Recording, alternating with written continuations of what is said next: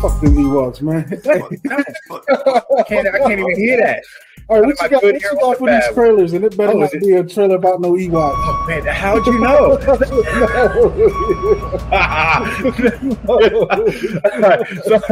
Ewoks was real, all these little kids would be thinking that they see some teddy bears, and next thing you know, they somebody in lunch or dinner.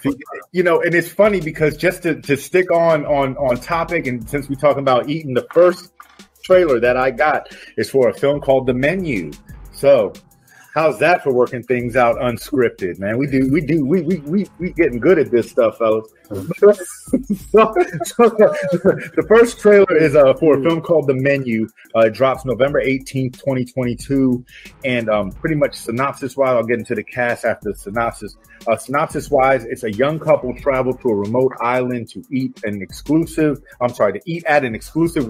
We brought this one up before, didn't we? I put it on the maybe I brought this movie up in the news at one point. Oh, okay. Like dang. So I'll start the synopsis of so it's a young couple travel to a remote island to eat at an exclusive restaurant where the chef has prepared a lavish menu with some shocking surprises. And it's crazy because it looks all like the chef looks all like Gordon Ramsay and Hell's Kitchen and stuff. And these unsuspecting couple and all these other patrons of this restaurant don't know really what they're in for outside of, an exquisite meal, and then whatever happens. We got to watch the movie to find out. But cast-wise, it's got Anna Taylor-Joy, Ralph Fiennes, Nicholas Hoult. Oh, is that how you say his name? Yeah. Oh, all right, cool. Ray Fiennes. Ray Fiennes, yeah. I wrote it down as Ralph Fiennes, so that looks too nice. Nicholas Hoult, Hong Choi, Janet McTeer. And it's directed by Mark Maloyd. Like I said, November 18th, 2022. The Menu. Check it out. Next one I got, I'm excited for this film. I love sports films. Love when they're based on actual events, true stories, and or real people. True story. This one is called The Royal. It's going to drop for us on July 15th. And pretty much it follows the prompt. Let me guess what sport this is. This is probably baseball. Well, you waited until... Cheating, dog. It's called The Royal, and it follows the promising career of Kansas City Royals slugger Willie Mays Aikens. His career quickly turns disastrous because of a drug addiction. Sentenced to prison, Willie seeks redemption with his estranged family, friends, and ultimately with himself. See, he gonna strike out and be like, "Teach your man how to squabble."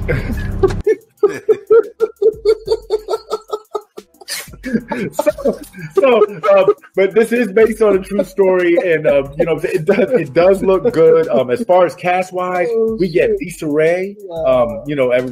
Everyone has seen the Players Club, knows who Lisa Ray is. So we got that going on, which I'm all on board for that. We get it looks like his name is Amon Joseph. Little youngin, his name's Dallas Dupree. I can't remember where I seen him, but he's a young actor. Seen him in this trailer. I've seen him in this trailer. That's why it's so fresh in my brain. But like I said, it's going to drop for us on July 15th, 2022. Directed by Marcel Sarmiento. Bang, bang. Next trailer we got coming. This one, I'm having a lot of fun bringing this up. I've been showing people at my job this trailer. It made me feel dizzy. I got a thing with heights, but I'll ride roller coasters because of the false sense of security. They buckle me in. I think I'm safe. Yeah, right. Exactly. But if I climb 3 steps up a ladder, you got to call somebody to help me down. You know what I mean? So it's just, it's awkward. You know what I'm saying? My mind works in a very significant kind of way. But this film that I'm about to talk about is called Fall. Like the season. But it's going to drop for us. That's funny. Fall is going to drop for us on August 12th, 2022. Clever, man. Bang, bang. Yeah, I just did that. I did that off the fly, dog. Like Jeff Goldblum.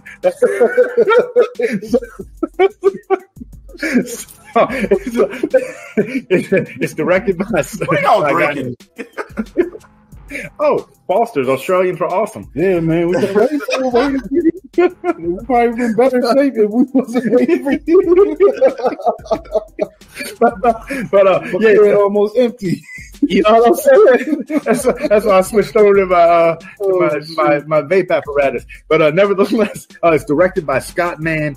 Two thrill-seeking women push life and its fears to the limits. But after they climb 2,000 feet to the top of a remote abandoned radio tower, they find themselves stranded with no way down.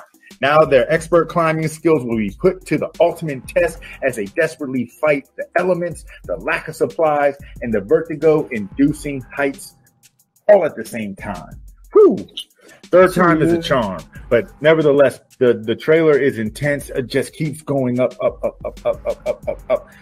Anyone who has heights, things, just sit down before you watch it. I mean, but it's cool though. It feels like riding a roller coaster, man. I saw the trailer when I saw Jurassic Park this week. It wasn't too much happening in it other than it just seemed like they were going up. Yeah, just a very long zoom out. They go up so high. I mean, it shows the birds flying. They go past the birds, dog. Like they go up really high, man. That's kind of weird though. 2,000 foot. I don't know if there's a real tower that's tall. We might have to. It's like a skyscraper height, man. Yeah.